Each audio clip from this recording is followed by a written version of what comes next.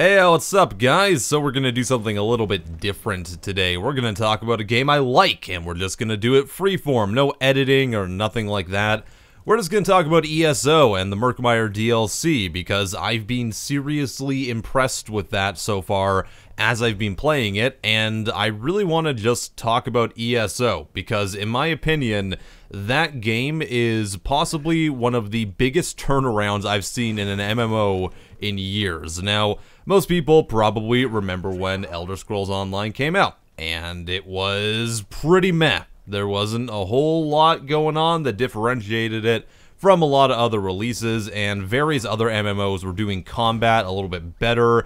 WoW was still doing the general theme park MMO stuff better, and it was very generic when you take out the Elder Scrolls aesthetic and the universe away from everything. That being said, I still played the game, and it does have its own following, and with every expansion and DLC that's released since the original version of the game, I've only seen improvements in how they add in mechanics, how they do questing, PvP, really everything that ties together the entire product. But you know, you won't see IGN, you won't see GameSpot covering this, because why would they ever go back to ESO, right? It's not a very profitable thing to talk about. So, let's talk about things like the Murkmire DLC that came out, that I've been enjoying immensely, because it adds in all these new mechanics, and it adds on to the original base product that makes the game a far better and more fleshed out experience. And it isn't just thanks to the Murkmire DLC itself, it's thanks to every other piece of additional content that's come out before it. Now,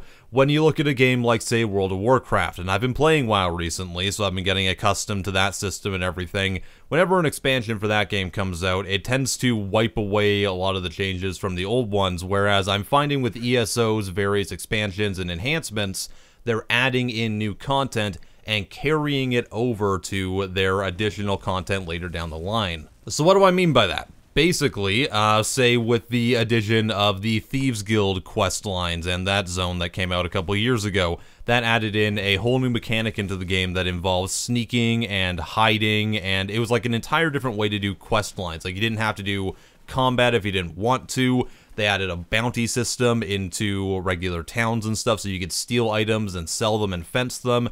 And they've carried that type of stuff over and those mechanics into basically every new zone and DLC that they've introduced into the game since then. Obviously not to the same degree that you'd see when you go to, say, the Gold Coast, which is the Thieves Guild zone and quest line, but whenever you go to a new area nowadays, you'll find at least one or two quests usually that take advantage of that sneaking mechanic. And that really adds to the overall enjoyment that you get from going through quest lines when you're not doing the typical MMO thing of go and find 10 bare asses, bring them back to this guy. Sometimes you'll do similar stuff to that, like, not gonna lie, it's still an MMO after all, but you get different options that were introduced beforehand and now they're carrying over into every expansion, and they're starting to stack up. And it's to the point now where in Murkmire, I'm feeling like this is the best DLC that they've done for ESO to date, just on a pure PvE standpoint. The quest lines are incredibly interesting, the storylines are really good, it's not entirely focused on combat, you can still do tons of combat if you want to, but the strength of ESO is quickly becoming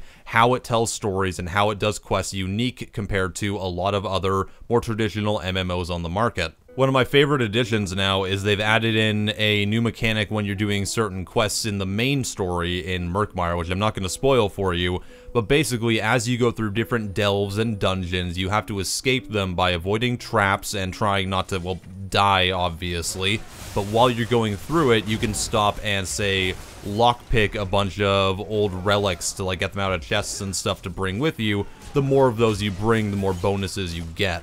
So it's sort of like a risk-reward system, so you're not just running through a bunch of, like, poison smoke and trying to escape the tunnel. Like, there's other stuff that you can do, and you have to make choices while you're trying to play the game and escape and go through the quest line. Now, that may not sound like a really big thing to a lot of people, but when you consider that ESO has done a bunch of little improvements that are similar in scope to that type of thing, it really makes the overall game just more engaging, and you have these little moments when you're playing it of, wow, I can't believe they took the time to put that into the product. And it's not on the same level as, say, Red Dead Redemption 2, with its shrinking and engorging horse balls. This actually has an improvement on the gameplay that makes the game far more enjoyable in general. It's something I'd love to see many more MMOs do. I feel like a lot of them get very bogged down and stuck in, we need to be exactly this from the get-go, we can never change because people are going to hate it.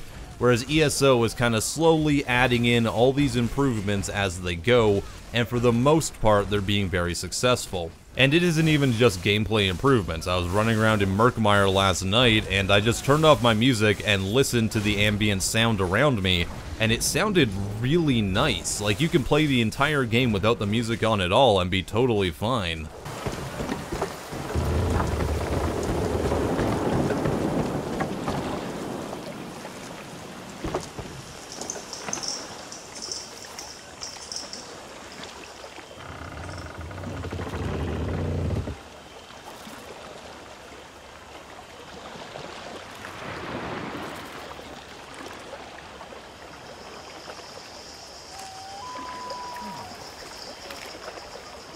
In addition to that, I've noticed that the voice acting has gotten notably better in this DLC over the previous ones, and it's really engaging to listen to.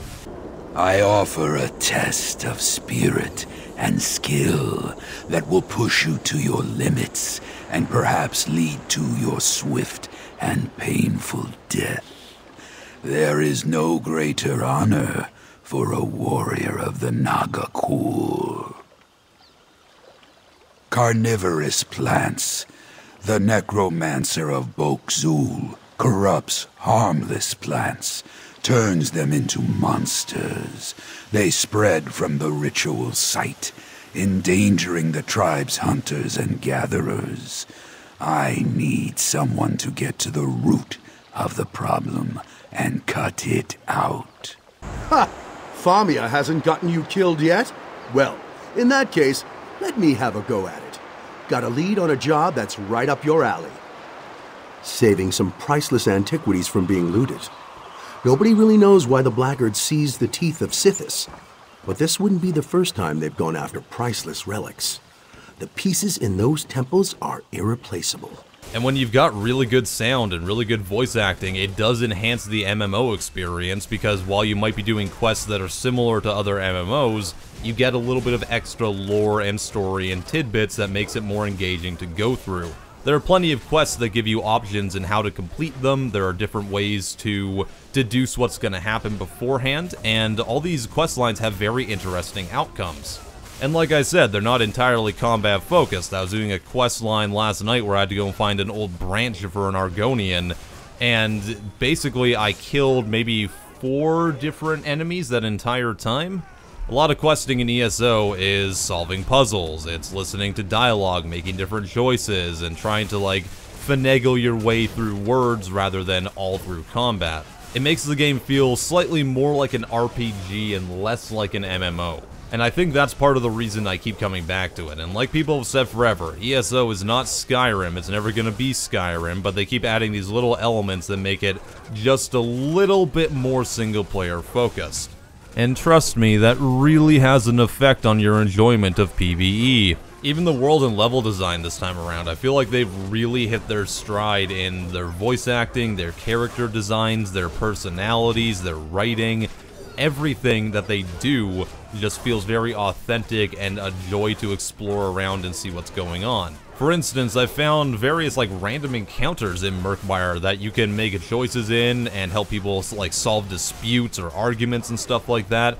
And you can solve all that stuff. It doesn't give you a quest, it doesn't really give you a reward, but you can still engage in it, and it makes it feel like the world is more alive. And I can't think of any other MMO that would do anything close to that.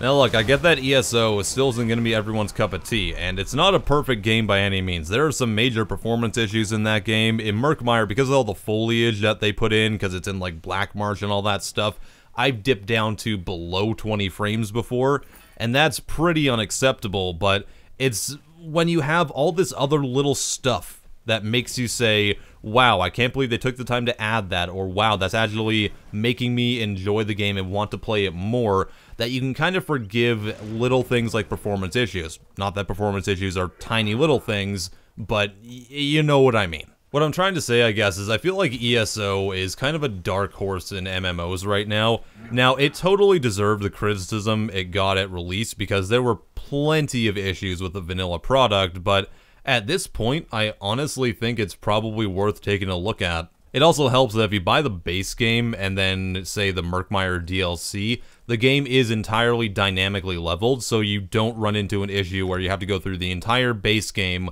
which may not be as good. You could hop right into Murkmire and, like, hang out with some filthy lizard Argonians if you want to at level 1, and you'd be totally fine. And at that point, you get all the little quality of life improvements and the little extra things they've added into the game to make it a lot better. And that's something I really missed when I was playing WoW. And I mean, I like WoW, I really do, but it's very old school at this point, despite the ridiculous amount of expansions. So yeah, if you're looking for an MMO that feels slightly more like an RPG, it's got some interesting mechanics going on into it, I would honestly highly recommend taking a look at ESO and giving it a shot. The vanilla version of the game is buy to play as well, so if you buy it when it's on sale for like 15-20 bucks, then you can probably just go through part of the vanilla campaign, see how you like it, and if you want to stick with it, and if you don't, it's no biggie. So if you're looking for an MMO, maybe take a look if you want to. I think it's pretty good. And no, this isn't a sponsored video or anything.